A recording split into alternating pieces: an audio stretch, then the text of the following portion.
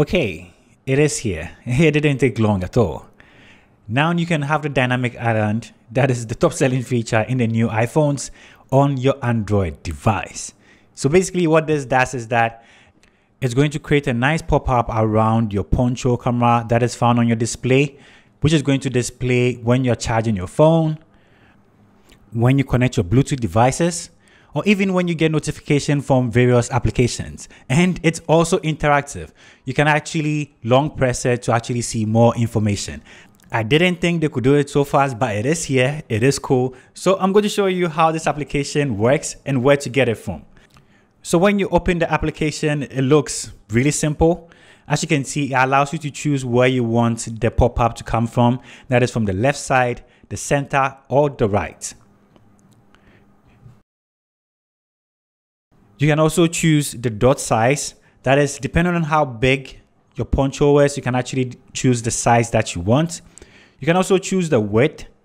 And anytime whilst you are testing this out, you can actually see the animations being animated at the top. It is really cool. This application is really cool. You can also choose the distance from the top. That is depending on also where your poncho is. You can also adjust that and also choose the distance from both sides. And when you're done, you can actually test the animation to see how it looks like. That is really cool. Make sure whilst you're setting this up, you should turn on the notifications on the side. This is written in Chinese, but this is what Google Lens actually says after you translate it. It actually shows that this is experimental, so it might not work fully well, but so far it has been working really well for me.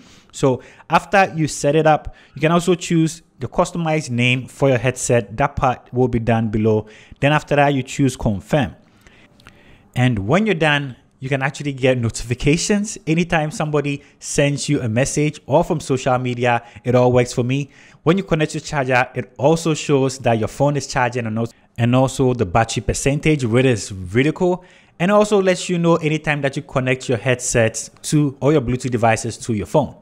The previous ones that came earlier this week, you couldn't actually interact with it. But this one, as you can see, you can long press it to actually expand whatever notification that you have. So this one seems to be the best one so far.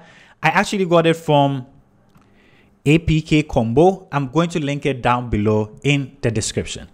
All you have to do is to download it, accept all the permissions that it is asking for. It should be good to go. As easy as that, you get this on your Android device. This brings me to the end of the video. Subscribe if you aren't already, and I'll see you in my next upload. Peace, I'm out.